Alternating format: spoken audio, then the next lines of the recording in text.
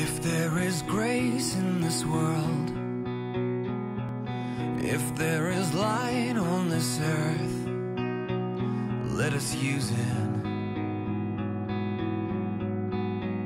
Let us see it,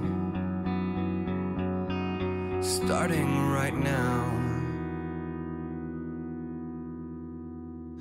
Can we be down with ourselves, respectful and mindful of one another, your significant other, your sister, your brother. Okay, I'm sure you can guess where we are. Obviously we're in Cairo in Egypt. It's really, really hot, even though it's not even summer yet. And it took us about an hour and a half to 2 hours to get Oscar permission to come in here, despite the fact that there were about 100 or 200 stray dogs howling in the background. But Egypt is an amazing place. Animal welfare is not exactly high on the agenda. In fact, it's probably second to China in the biggest problems with dealing with animal welfare. But we are visiting Spare, and it's an amazing organization run by a very inspirational woman called Amina. So let's go check out the shelter. And it doesn't matter what book you read. Is there a lead? The Spare shelter is located within the outer limits of the Cairo city centre. It's a small place with a big heart of volunteers who don't really speak much English.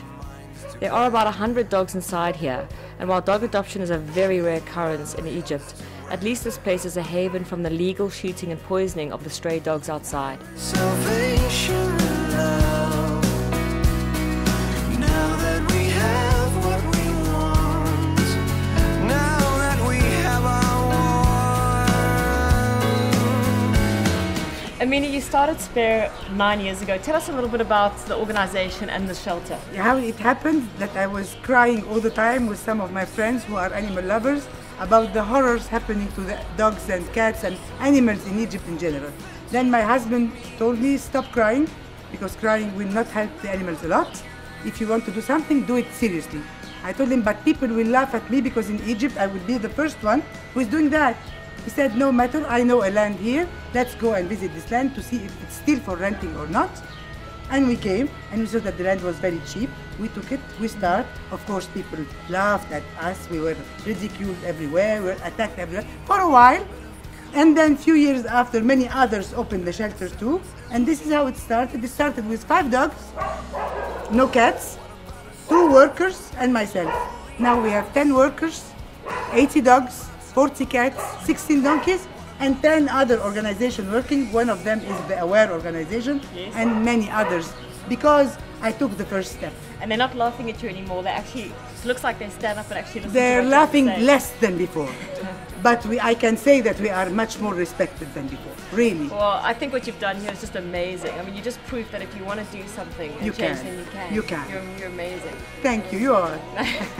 We're amazing. You are. No, really. We needed you so much, exactly at this time. We needed you.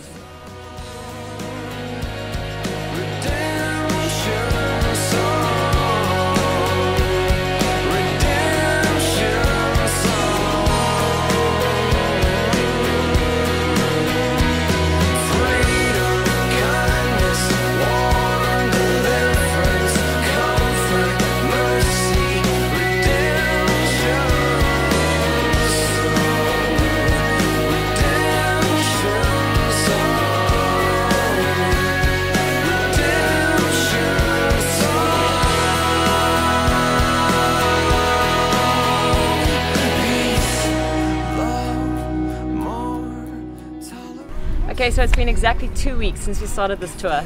We've landed in Cairo. In fact, it was about a 2 o'clock in the morning flight from Nairobi, and I feel like hell, but it doesn't take away anything from the inspiration that I have met today in one Amina Basna, who is a passionate Egyptian lady who not only has started the biggest shelter in Cairo, but also has this amazing donkey sanctuary.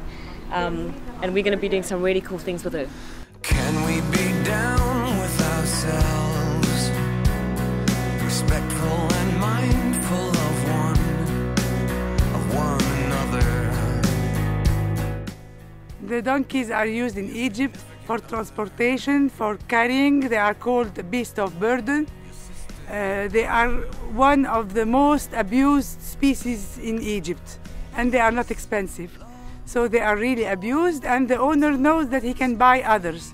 So what we do in Spare, or what I do myself, is sometimes when I see a really bad condition, a donkey in a very bad condition, I just buy him and castrate him and bring him home, where he will spend the rest of his life in security, eating, playing, happy. He deserves it. They deserve it, really. And lots of carrots. Lots of carrots and lots of love. That's not what he means. And it doesn't matter what book you read. Oscar's arrival into Cairo also made it possible to meet with the Veterinary Council. These guys are the guys in charge of what happens to all the animals in Egypt. Even Mr. Talib Murad Ali Elam from the United Nations was present. While Oscar charmed his impressive audience to a few strokes of breaststroke in the Nile after chasing the Sphinx hours before, the rest of us discussed the state of animal welfare in Egypt. Everyone agrees that the concept of animal welfare is in its infancy in Egypt, but the team did agree that Egypt is on its way to creating more humane ways with dealing with their animals. Let's hope that that's true, or Oscar may just return to eat their famous cat. Meow. Love more.